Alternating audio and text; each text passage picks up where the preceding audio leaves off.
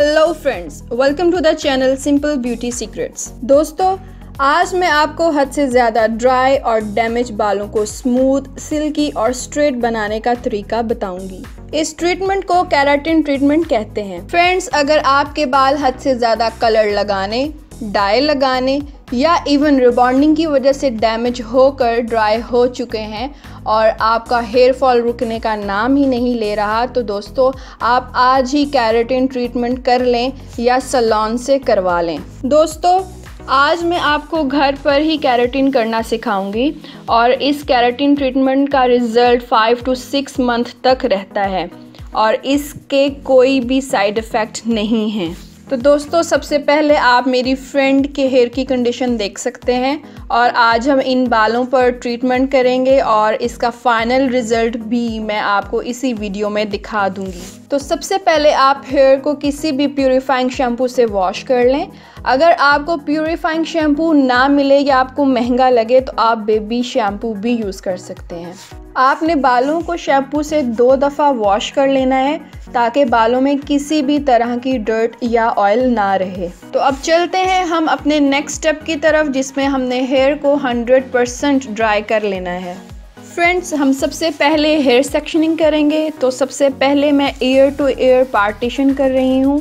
दोस्तों, पार्टीशन सबसे ज़्यादा इम्पॉर्टेंट है क्योंकि अगर सेक्शनिंग किए बिना आप क्रीम अप्लाई करेंगे तो वो कहीं पर ज़्यादा लग जाएगी और कहीं पर लगेगी ही नहीं। तो फ्रेंड्स, सेक्शनिंग मतलब हेयर की पार्टीशन का आपने सबसे ज़्यादा ख़ास ख्याल रखना है।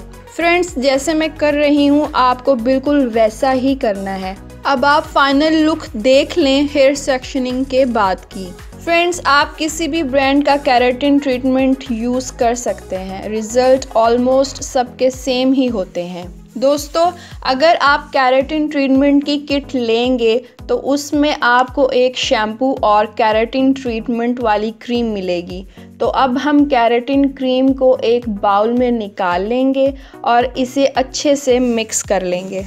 दोस्तों, अब आप नेक्स्ट स्टेप को बहुत गौर से देखें क्योंकि सारा रिज़ल्ट इसी स्टेप पर डिपेंड करता है। सबसे पहले बालों का छोटा सा सेक्शन लें और उस पर क्रीम लगाना शुरू करें। क्रीम को अच्छे से लगाने के बाद इसे अपने हाथों की हेल्प से इवनली स्प्रेड कर लें, मतलब इमल्सिफाई करें अच्छे से, और इसके बाद इस सेक्शन को कॉम्ब करें ताकि एक्स्ट्रा जो क्रीम है वो कॉम्ब पर लग जाए। तो दोस्तों, अब आप इसी तरह छोटे छोटे सेक्शन लेकर क्रीम को पूरे बालों पर लगा लें। दोस्तों, ट्राई करें कि आप इस स्टेप को थोड़ा तेज़ करें। ट्राई करें कि आप पूरी क्रीम को 15 मिनट्स तक पूरी कंप्लीट अपने बालों पे अप्लाई कर लें। अब फ्रेंड्स, अगर आपके हेयर वर्जिन है, मतलब आपने कभी कोई केमिकल, डाई, rebonding या मेहंदी नहीं लगाया, तो आप इस क्रीम को 30 to 35 मिनट्स अपने हेयर पर लगाकर छोड़ेंगे। बट अगर आपके हेयर वर्जिन नहीं है तो 20 to 25 मिनट से ज़्यादा आप हेयर केराटिन क्रीम को अपने बालों पर लगाकर नहीं छोड़ेंगे। क्रीम को अच्छे से लगा लेने के बाद हेयर को क्लिंग रैप लगा दें। बेसिकली हेयर को हवा नहीं लगने देनी और टाइम पूरा हो जाने के बाद हम क्लिंग रैप को रिमूव कर देंगे और हेयर्स को ब्लो ड्राई करेंगे। दोस्तों, अब इस स्टेप पर मैं आपको बताती चलूं कि ब्लो ड्राई करते हुए आप फेस मास्क ज़रूर पहन लें क्योंकि इस क्रीम की स्मेल काफ़ी बुरी है और आपको ये स्मेल तंग भी करेगी, बट रिज़ल्ट इसके ऐसे हैं कि आपकी सारी फ्रेंड्स को तंग कर देगी एक दफ़ा। सब आपसे पूछेंगी कि ये कौन सा ट्रीटमेंट करवाया है तुमने और कहाँ से करवाया है। दोस्तों, बालों को 100% ब्लो ड्राई करने के बाद अब हम इन बालों को स्ट्रेटनर की हेल्प से स्ट्रेट करेंगे।